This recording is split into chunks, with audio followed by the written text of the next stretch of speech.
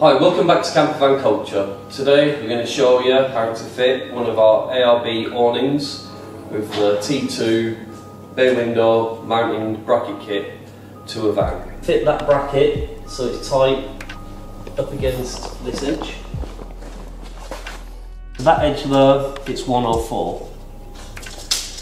Now once you've fixed that bracket, from there to its position where the bracket goes at the front is 1, 2, 3 to that point. Fitting these brackets are really simple. I'll take the end one off here. You'll see there's some nuts there. They slot in the rail like so, and then all you do, you get your Allen key and then tighten those up,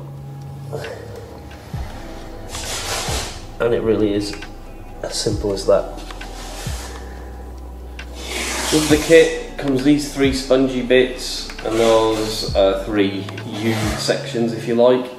Now be mindful of where the brackets are going, because what you do, you put the spongy bit, pull the adhesive backing off, and that sits flat inside the gutter. That bit there, the U bit, it's got that self-adhesive stuff that you pull off the red, and then you fit that on top of the gutter there. Once those are stuck on and in place, if you've got a pop-top roof, it might be best just to pop the roof. It just gives you a little bit more access to the back of the bracket to tighten them up.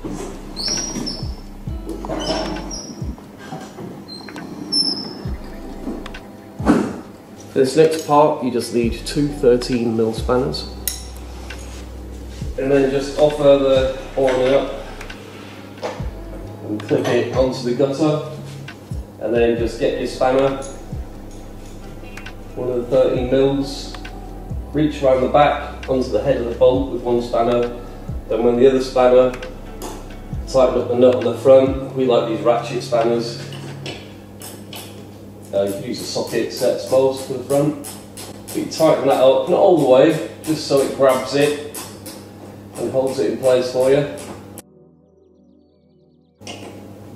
Just so it holds itself, and then the middle, then the rear.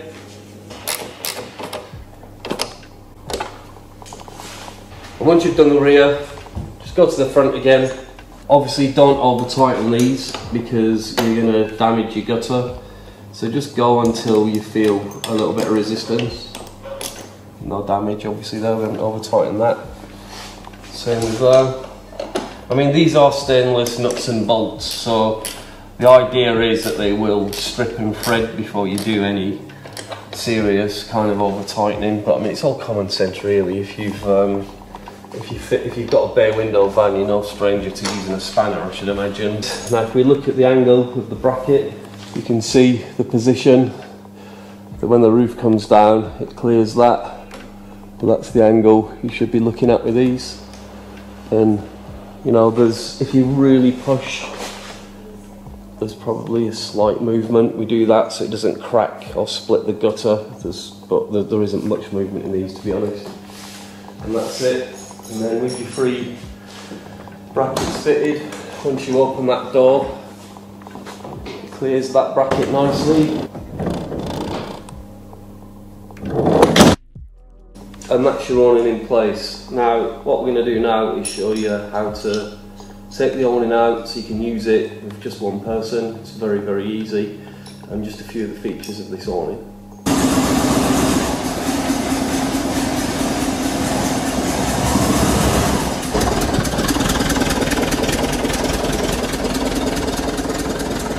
In the package comes 2 little packs. One of them's got the tent pegs and the guy ropes.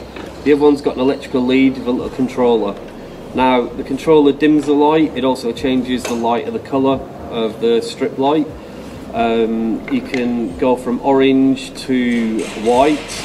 The reason being, bugs are attracted to one of the light sources. So if you find you've got a lot of bugs around at camp, you just switch it to the other colour and then the bugs should go away. That's a nice little feature that this awning has and none of the others have. Set up your awnings really easy with one person. We suggest just get one person to do this, even if there's two of you, because you're just gonna argue a little bit. Well, not really, but it's better just to get one person used to doing it. So while one person's doing the awning, the other one can, you know, do something else, get the kettle on, get the beers out, whatever. Or if you're just camping on your own, it's really doable and actually preferable to do it on your own. Here goes. Unzip the awning like so, undo the strap at the end, undo the other one at the end. So that means that this strap here is holding it in the middle. If you do the other ones and just leave that one, everything's going to be off tilt, so undo that. And when you've done that, just rest the awning on top of the case like so. Now what that lets you do is undo the legs, the rafters, sorry, like that. Same like that. Then you unravel the awning.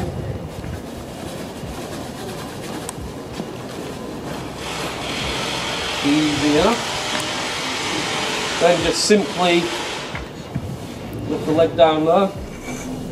Just when you twist that, they lock into position. Doesn't have to be perfect for now, you're just setting it up like so, and then just grab the rafter, pop it in the little location hole, give that a twist, that locks it in place. Then same there, just give it a little twist. And once it's roughly set up, you can then go around, make your adjustments. That's how you want it. This is pretty good anyway. And then just tighten your rafters up, which will make your canvas more taut. And then you get these Velcro bits here on the end.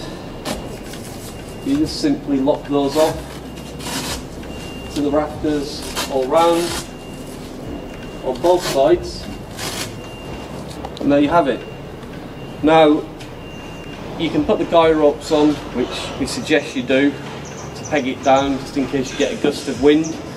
And also when there is a little bit of drizzle, we like to just drop one of the legs like that, and that means all the rain will run up one side. Obviously sensible usage applies. If it's blowing a gale, don't put it out because it's a big sail in effect, but it will stand a fair bit of breeze with it pegged down. And then this here is a strip light, and there's the lead, which your lead goes in, and we just tuck that behind the Velcro and then into the vehicle. Now this awning comes with a range of accessories. You can get a front windbreak, which is really nice. You can get a side windbreak, which is also very handy. Now you can also get a deluxe room, which has 4 sides and a floor with zip out walls. And finally, there's also a nice front annex, which has a sheltered area for when you need it on the front of the awning. So that's how it goes. Thanks for watching, and go grab one of these for your van. It really is a worthwhile bit of kit.